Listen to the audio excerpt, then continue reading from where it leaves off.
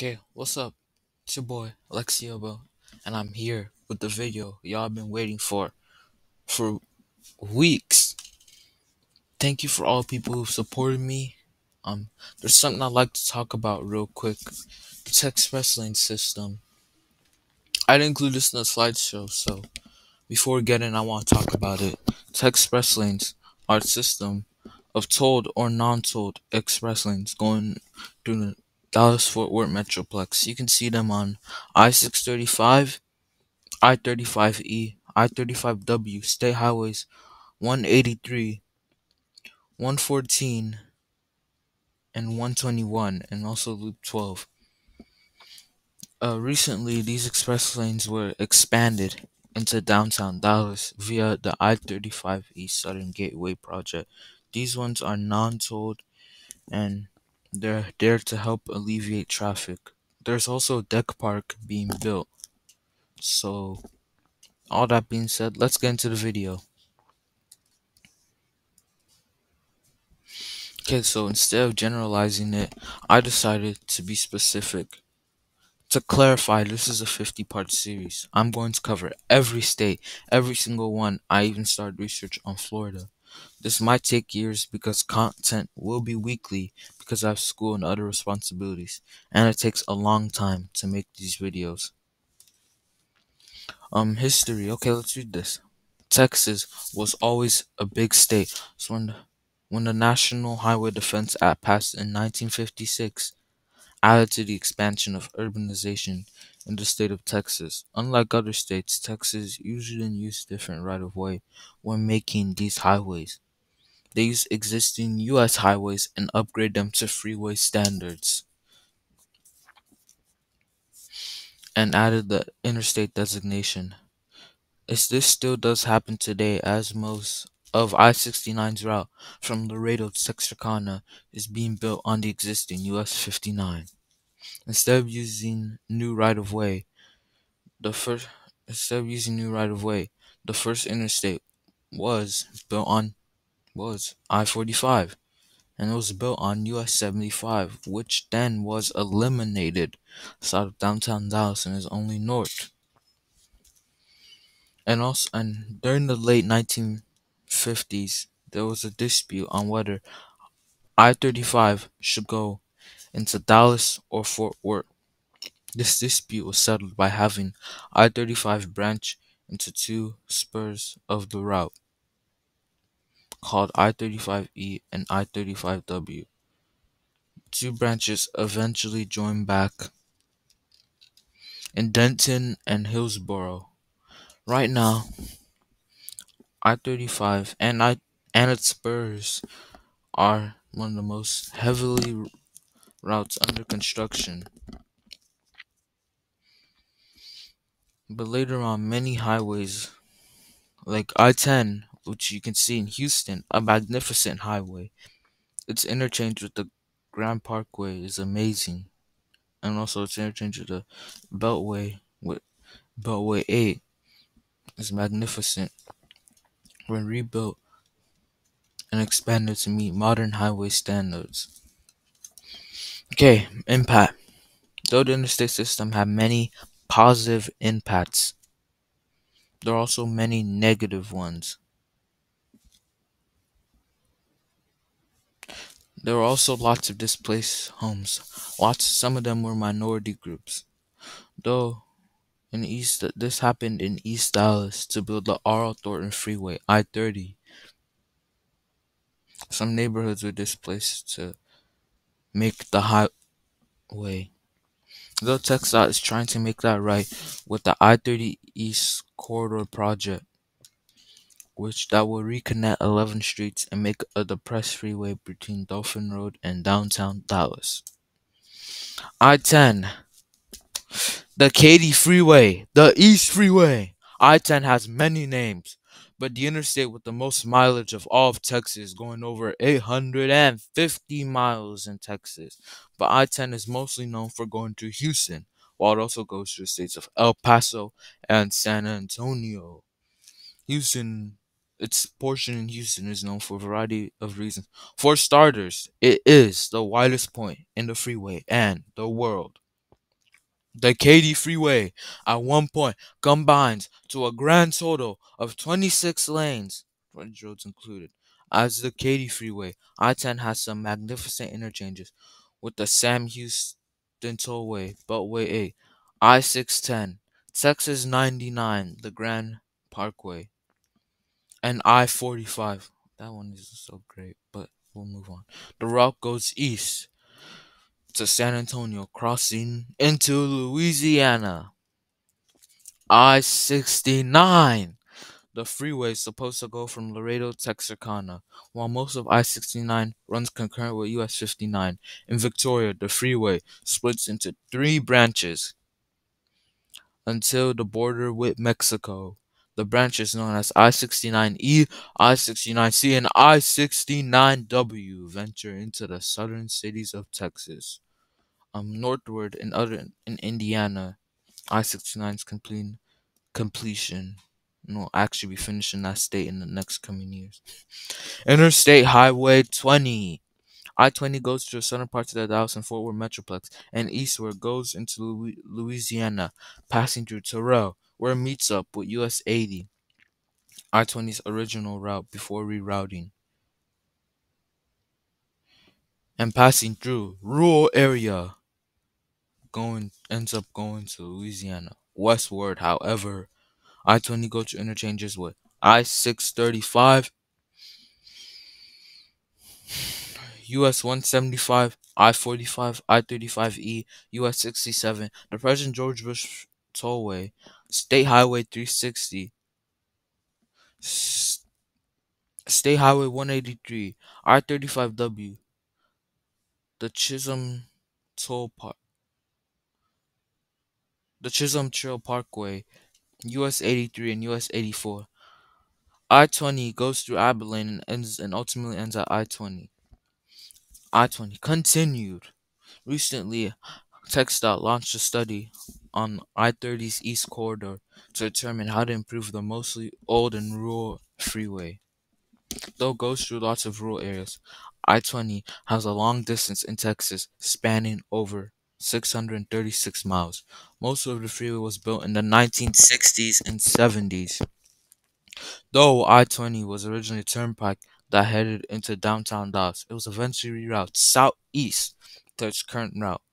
After I-635 southern end at I-20, the freeway becomes the LBJ freeway for the next 30 miles.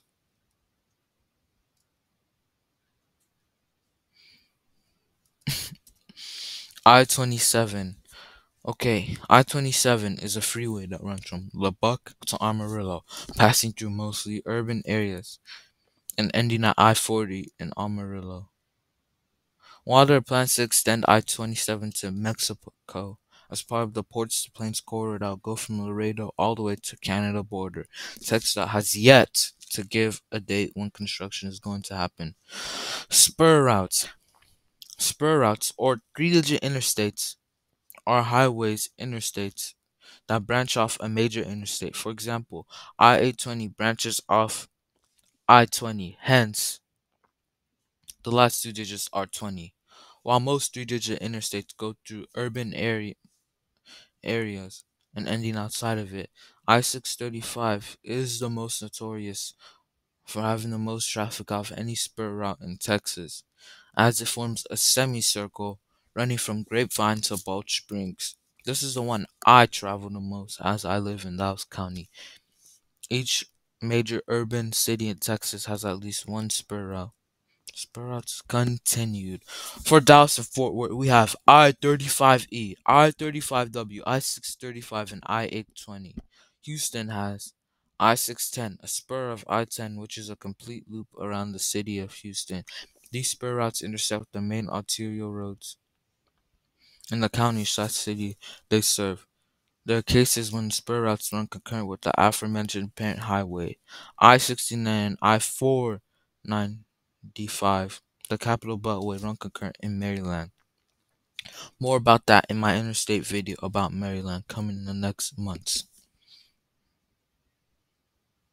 There's also a spur route for downtown Dallas, the unsigned 345, which I addressed in another video, which runs for 1.4 miles and links I-45 and US 75 in Dallas. The longest of these spur routes in Texas is I-610, the 38-mile loop around the city of the interstate section of Houston. I-14, this freeway is currently only about 25 miles right now, as the section runs concurrent with US 190, as it's called the 14th Amendment Freeway, and its expanded designation is signed into law by Congress in 2021. Now, I-14 is going to be about 1.3 thousand miles and will go through 5 states, including Central Texas, Louisiana, Mississippi, Alabama, and Georgia. And okay, here's a conclusion. Yeah, this was shorter than lots of y'all expected. Me too. To be frank, TxDOT is doing an amazing job of maintaining the interstate system. Right now, there are many highways planned to cross these interstates, including Loop 9, Texas 170, the Eastern PGB extension, and the extension of the Grand Parkway in Houston. Currently, TxDOT is upgrading many freeways in need of it, and many projects are being planned and studied. As a last note, please watch out for next Friday, because if I'm able to have enough time, I will post the next video in this series about Florida. I'll see y'all next week. Hopefully y'all enjoyed this video. Please subscribe and please like, because I will be working hard on the next video and it should be out in a week. I just have to become familiar with the freeways in Florida. Bye. What's up? It's your boy Lexio, back at it again with a brand new video, and today we're gonna be talking about Texas and Arizona state highways. The reason why I chose this was because it's been an idea I've had for a while, since like 2022, but never really fully executed out until recently this year. So happy New Year, everyone, and hope you enjoy this video. So we'll be starting with Texas 121. Texas 121 connects Fort Worth with Melissa and runs from State Highway 78 in Bonham to I-35W in Fort Worth. It is known in Texas for the section between State Highway 183 and Texas 114, as it connects with Fort Worth with the DFW airport and goes through the cities of Grapevine, Bedford, and Euless. While to the north, it bypasses the city of Dallas but goes through the DFW Metroplex as the Sam Rayburn Tollway, which ends at US 75. After that, 121 joins up with US 75 going northbound, and then it splits a few miles later, like just in Melissa, and then and it goes northward there and as the Sam Rayburn Highway. But it's more of a surface street, because if you've ever seen it, it turns back into like what, say per se, like if you ever seen US 380 now, it looks like that. Yeah. Arizona Loop 12. Well, this is one of my favorite freeways, I have to admit, and yeah, I've kind of been fascinated with it ever since I first did the Arizona video back then. So I guess I might as well talk about it, because it hardly got talked about in that video. Um, Phoenix's premier semi-loop that was a part of Arizona's plan for freeways in Phoenix was finally completed in 2019. The Ed Pastor Freeway portion was completed then after years of blocking opposition before the 1980s, known as either the Ed Pastor Freeway, South Mountain Freeway, or the San Tan Freeway. Also the Red Mountain Freeway, I forgot to say that. Running for 78 miles from I-10 to US 60. It goes by, has interchanges with Loop 101, US 60, State Road 87, State Road 24, State Road 143, and I-10. Most stack interchange, because same goes with Loop 21. Like in between, before it ends at a specific freeway, yeah, there's still stack interchanges, and yeah. Arizona Loop 101 finished in 2002. The 61-mile loop ends at I-10 and Loop 202 going with about at least 3 lanes in each direction, connecting with Interstate 17, State Road 51, Loop 202, and US 60. This freeway carries a great deal of traffic and it's just pure amazing because Arizona freeways are probably like I'm usually split between which highways look the best, Arizona or Texas, and they never fail to disappoint. But Colorado's a very good mention. Utah too, because when some of these highways peak, they're very good. They're very good. Arizona Loop 303, a relatively new freeway that's not complete, unlike the other two fully constructed major loops talked about in this video. Its state for projects extended from Van Buren Street to MC 85, known as the Bob Stump Memorial Parkway. It is sometimes a surface street and sometimes a freeway like Loop 12, which will probably be last thing talked about. Texas 78. This state highway runs from the Oklahoma state line to I-30 in southeast Dallas. Texas 78 primarily follows surface roads in Garland and in Dallas.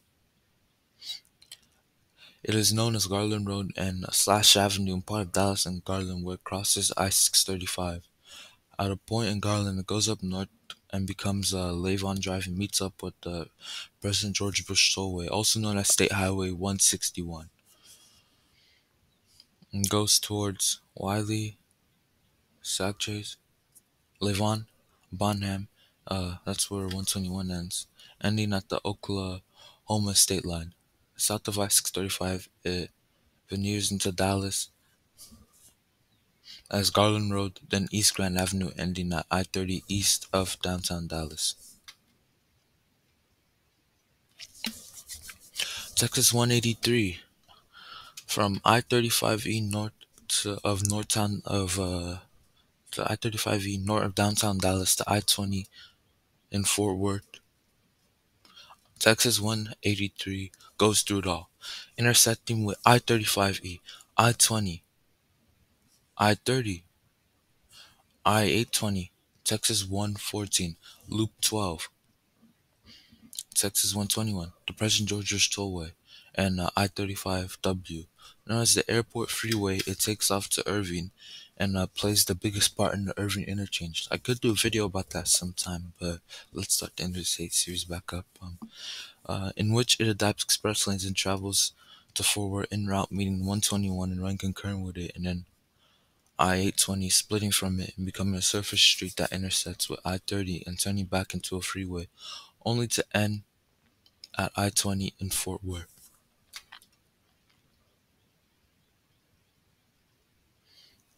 Texas 114. This freeway, sometimes good, sometimes a freeway. From the New Mexico state line to Texas 183 in Dallas, Texas 114 is vital in connecting Dallas with Westlake, Roanoke, and Irving. Known as the John Carpenter Freeway, until its intersection with International Parkway and Grapevine, then taking the name of International Parkway until it returns to a surface street. The most popular section and most traffic is on the section from International Parkway to South Lake Boulevard, during which it runs concurrent with Texas 121. Another unique feature is for most of the Texas 114 freeway portion is its express lanes. It's basically like the Texas version of express lanes. So they're saying Tex express lanes because express lanes you can add the T and it sounds more like Tex. In express lanes, which are usually one lane in each direction, two from William D. Tate Avenue to International Parkway. 114 then goes up north to a variety of cities. And enters Lubbock after thus traveling to New Mexico, where it ends at the state line. I'd like to expand a bit on this because this section over here, after when it goes up north, yeah, it goes up north, but there's more freeway plan.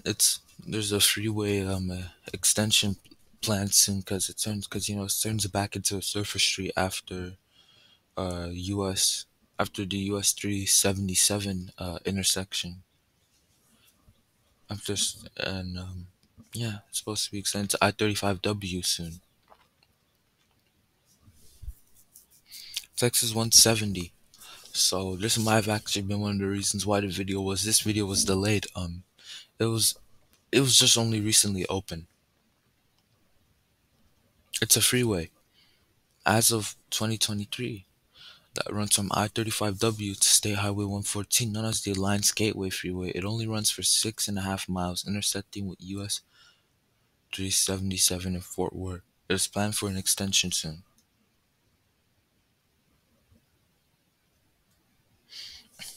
Okay, Loop 12.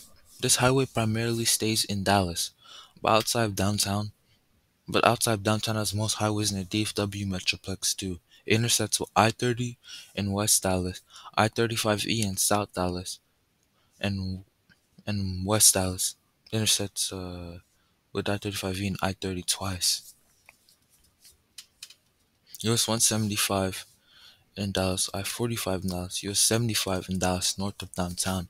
It plays a big part in the Irving interchange and stays as a road for most of its life, known as either Buckner Boulevard, Ledbetter Drive, Northwest Highway, and Arbor Avenue, or the Great Trinity Forest Way.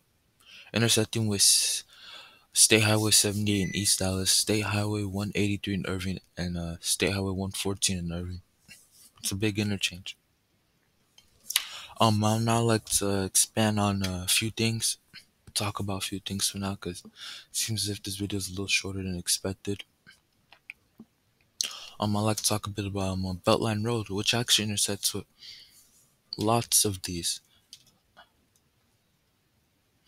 So, at least a few of these go through Beltline Road, like per se, I'm pretty sure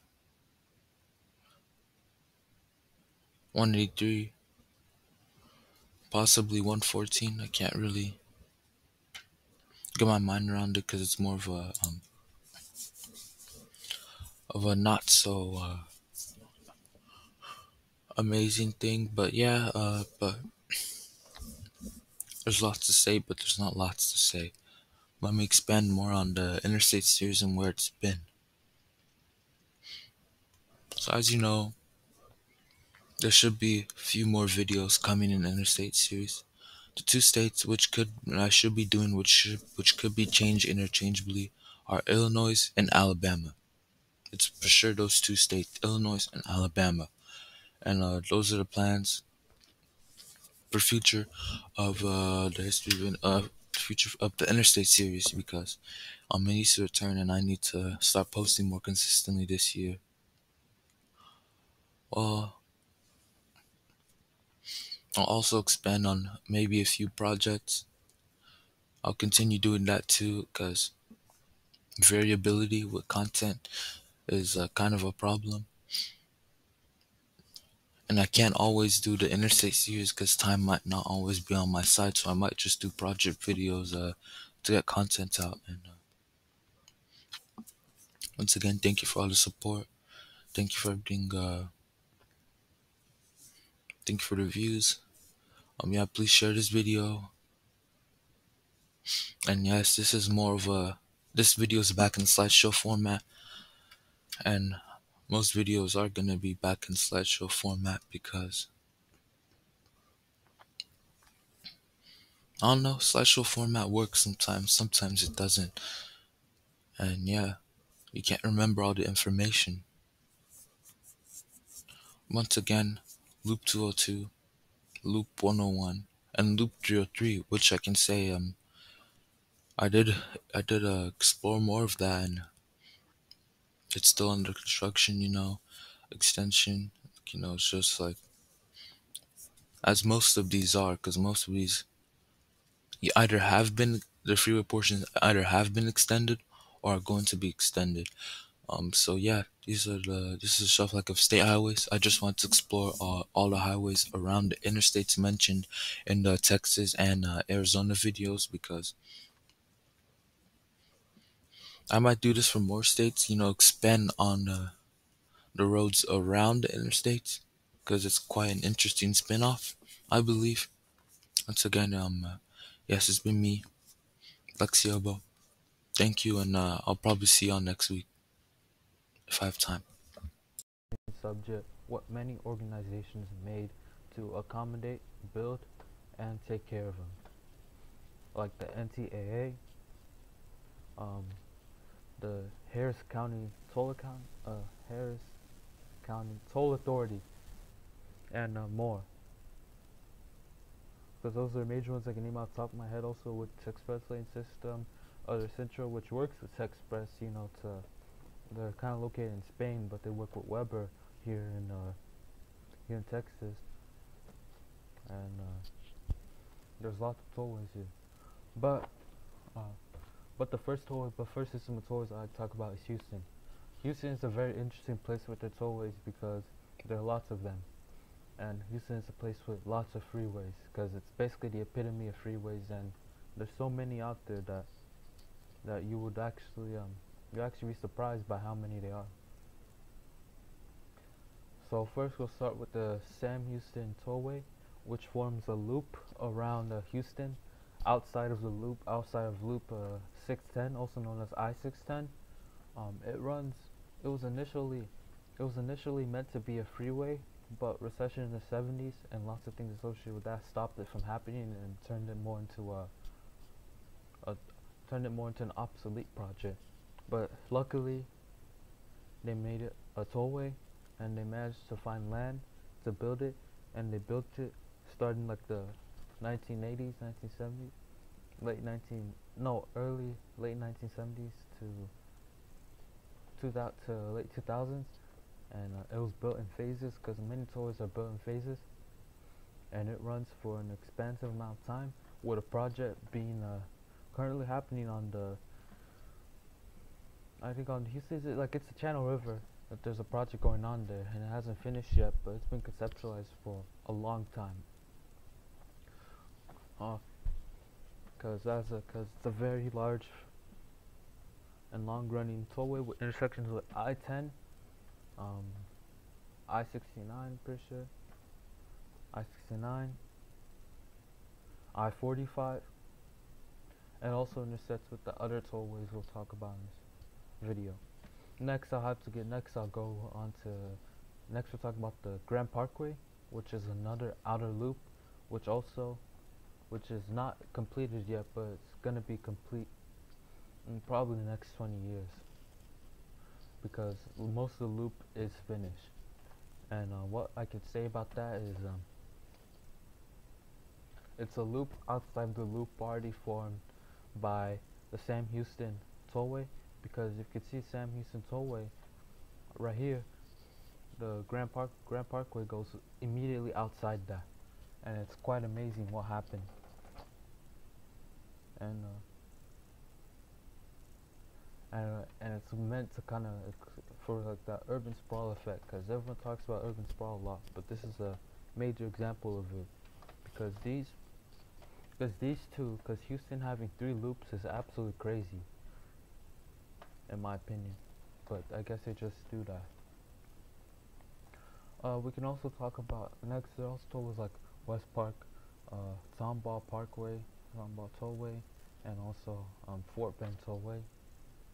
They might not be the most important tollways, but they do get you places, and those are very important to the city. But the most important things are the express lanes, which can be found on basically every major Houston interstate or freeway, including I-69, I-45, I-10, and State Highway 288, and also there's sometimes occasionally on I-610. Express lanes make an interesting combination because it's meant to alleviate congestion during peak hours. Whether this works or not, more research will be done on that, because sometimes it works, sometimes it doesn't.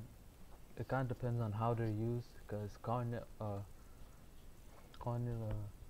carpool lane sometimes doesn't work, because traffic during rush hour always will be extreme, and sometimes expanding the freeway might not be the solution in some cases, as most people like to say, because the expansion of freeways is something that's kind of very scrutinized as of nowadays, with people actually starting to be open to other ideas of how to get traffic better, like rail, more pedestrian access in the city, and making a place actually walkable. But I think that's about it for Houston, because Houston is amazing. It's very big, and it has lots of freeways that that most people outside Texas would be very, very concerned with. And now moving on, um, I'll probably move on to San Antonio, because San Antonio really doesn't have much going on in it except for like a HOV lane, stuff like that on I-35. There's also I-410, also I-10 goes through there too, and not much goes on there except tollways, because there's not really tollways or much tolled lanes on a freeway to kind of help with the traffic and stuff. But while Houston does have lots of tollways, I think Dallas-Fort Worth Metro has lots of tollways too, because you can kind of see it everywhere. Because we can go to lots of freeways that were turned into tollways eventually, like State Highway 121, State Highway 360, or Texas 360, Texas 121, and others. Because um, Texas Texas 121, it usually goes through the areas of Grapevine, Fort Worth, and Bedford, Euless, that area, and from on, and like if you go north, if you go like if you go north instead of south, it turns into a Sam Rayburn tollway, which has interchanges with Dallas Parkway, also has a Dallas North Tollway, President George Bush Tollway, I-35E, and more. Because these tollways kind of help form the loop, and they're decently traveled on, even though people prefer to use freeways more, because there are lots of tollways in the Dallas-Fort Worth Metro, with a lot more being planned, and lots of expansion coming to the area. Because, for example, Loop 9 is basically just a continuation of President George Bush Toll Turnpike, which ends up going a little more, which ends up going east. Is an eastern extension or southern extension, because it starts off from where it ends at I-30 in Garland, and it moves quite a lot. It goes through Sunnyvale, Mesquite, and then it shifts towards other places too, because they're planning lots of tollways, and tollways have become a massive part of what they want to do. Because the main thing with tollways is that they're kind of made to be paid off, but it didn't always work that way. Because everyone who lives in Dallas probably knows about I-30. I-30 was initially known as the Dallas-Fort Worth Turnpike from I-35E westward, and it's one example of a tollway that actually got paid off and turned into a freeway, because currently they have plans on actually starting scrapping all turnpike interchanges, because Loop 12 is an example of one. It's scheduled to be reconstructed starting in 2027. There's also Texas 361. I talked about that one's nearly done, but it was also an old turnpike style interchange. And there are also lots of other examples I can name, because Hampton Road, there's Hampton Road because it's very classicy, and there's Fort Worth Avenue because it really does sometimes look like a turnpike, even though it has been modernized in lots of aspects. That's Fort Worth Turnpike has had to go, and I-30, I guess, Tom Landry Freeway is kind of the new norm there. But all I have to say about tollways is that there are lots of them in Texas. You can find them in random places in Texas because they're being built everywhere. And tollways are kind of that new way they're using to actually try and expand the metro. Because as you can see with Dallas North Tollway, they actually managed to extend it. They're going to extend it all the way to nearly to Oklahoma, even though it starts in Dallas. And I find that very interesting because that's the ultimate plan they're gearing at. and I-6 and I-610, multiple express lanes, lots of express lanes on all these freeways. There's also a part of it because one thing I need to elaborate on is its express lane system. Its express lane system is kind of makes the express lanes a little separate from the freeways in some cases. Because you can see on I-635 in Dallas, west of US 75, the express lanes are completely different. They're under the main lanes, and they have their own exits and their own direct exits to some places. Because this is kind of common, because you can see with the Northern Express, like you go on I-820 and then you'll see that, oh, they'll give a direct exit from the express lanes to that specific street instead of having you detour back onto the main lanes and taking the frontage road. And this is becoming quite normal because they kind of use these to make express lane exits to other freeways, express lane exits to that, and it kind of all connects. If you kind of start from, maybe start from 635 west of US 75, you can get all the way to I-35E, which takes you to 12, which also ends up taking you to 114 and 183, which ends up taking you to I-35W, but first you have to go through I-820. So it's kind of a system that all connects, and it's also being expanded out. And tollways in Texas are a very interesting thing because they cost money, and not many people like them because rates are increasing and everything. Rates are increasing, and if you want to drive on one of these, because the more they get expanded, the more miles you can drive to get to them, and they're using tollways to connect cities and things like that. Like the Gateway Alliance Freeway. It's a freeway for now, but it's gonna be a tollway eventually, even though they open the main lanes. And it kind of shows you how much they're planning around tollways, because they're using it to get money to fund all these freeway projects, because the economy isn't looking very good, and I guess that's the excuse they're kind of using to fund these billion-dollar projects you see on the other freeways, like the construction of I-69, the construction of the I-820 and I-20 and US 287 project. Lots of these projects are kind of funded by these tollways because they use them to get money to do these projects, because they want profit in return for all they get.